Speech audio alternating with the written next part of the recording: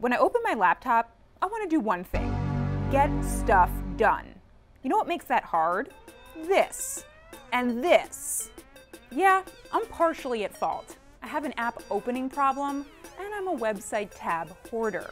But last week, I decided to upgrade my 2-year-old MacBook Air to Apple's latest Mac OS X El Capitan, and I've noticed an improvement to my computer speed and mine.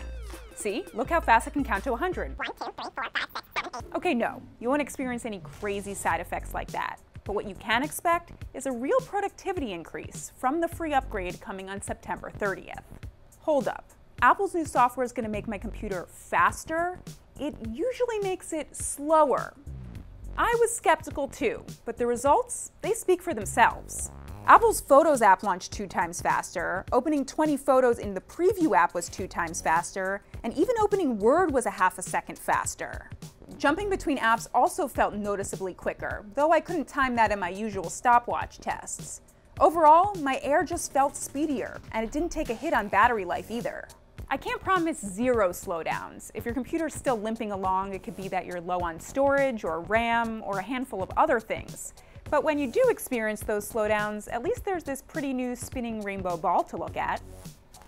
Those speed increases will save some time, but the new multitasking tricks, those have made the real difference in my day-to-day. Hold down on the green circle and drag the window to one side of the screen, and you can put another app side by side. Apple took this one straight out of Microsoft's playbook, and the way Windows implements it is still easier. Speaking of, now Mission Control, instead of grouping windows by app, shows you all of your open windows spread out, and the new bar along the top tells you what apps are on what screens.